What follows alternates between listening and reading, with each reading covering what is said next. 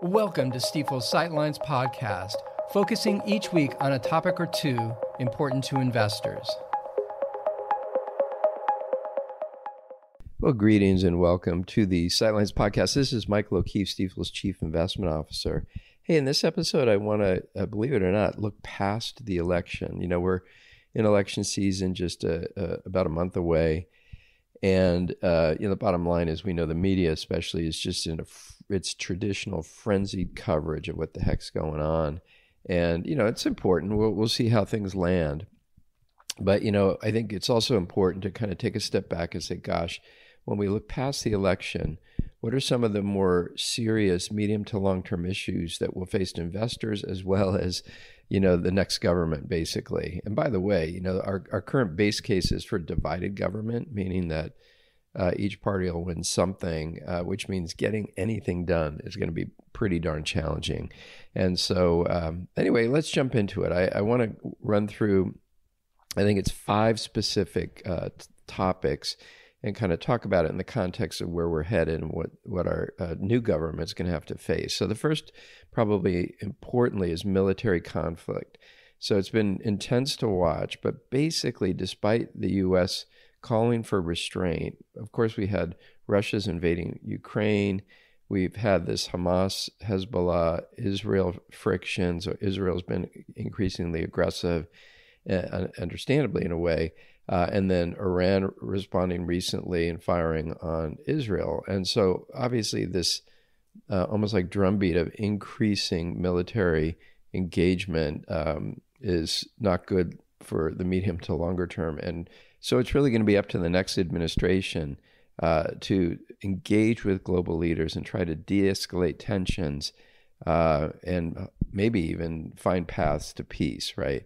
So anyway, military conflict. The next step is fiscal transition, which we've talked about a lot. This is the idea that increased rates and increased debt are troublesome across the economy, but I want to focus specifically on the U.S. government.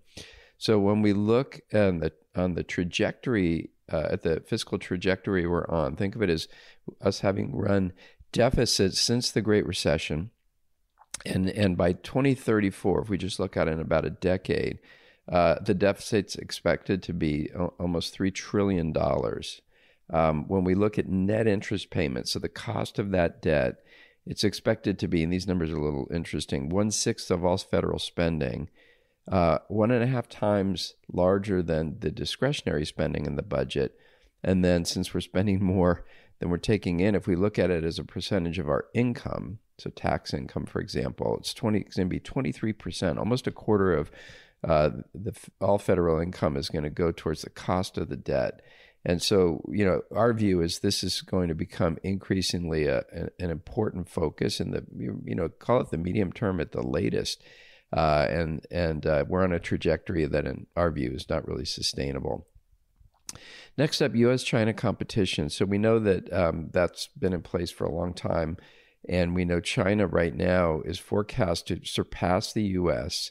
as the world's largest economy next decade, so in the 2030s. And so what does that mean? That means we're going to see a sense of protectionism, superpowers trying to protect their resources, protect their people, try to stay ahead. That means that we're going to see really pitted competition in areas like technology and innovation, like artificial intelligence, and really, trade negotiations, all that is going to be in keen focus for sure. So U.S. China competition is in mind. Now, coming back to the U.S., shifting demographics is another one. So we have a labor force that overall the participation rate is declining. So people are aging, all that. And just in round numbers, participation sits at about 63% today. It's forecast to fall to 61%. The next number I have is 9 years from now in 2033. 2033, excuse me. And so, the bottom line is we know we need to find ways to increase productivity to kind of offset that decline in participation. Basically, labor drives the economy. And so we need to see increases in productivity. Not surprisingly, artificial intelligence will likely play a pretty important role in that. And speaking of that, then the digitization of our world, right? Everything's more and more and more digital, and we've got artificial intelligence growing. We've got even digital currencies. All of that takes resources. So think electricity. Electricity is expected to grow 2.4% annually through 2030, for example. It's like ratcheting up. The growth rate is faster than it's been in the past. And so that means, we're going to need to figure out how to sort of innovate to deliver more power, but keep costs down. And that'll be an interesting focus and things that are going to have to happen. And then as it relates to, other things, think something like batteries. So metals like lithium, or materials, lithium, graphite, cobalt, nickel, these are all things that are used, for example, to produce batteries. And so that's an example of the kinds of things that are going to be in demand. And we have just to make sure that we have the resources, basically, to keep doing what we're doing in terms of the digitization of our world. And so anyways, securing those resources, staying focused on our strategic resources and understanding more medium to long term how we're going to deal with that, I think is super important. So listen, that's what we wanted to cover in this relatively quick episode. We just think of it as it's so easy, especially with the media coverage, to stay really hyper-focused on the very near term. In the current environment, that's the election, it's Fed cuts, it's whether we're going to head to a recession, and that's all really, really important.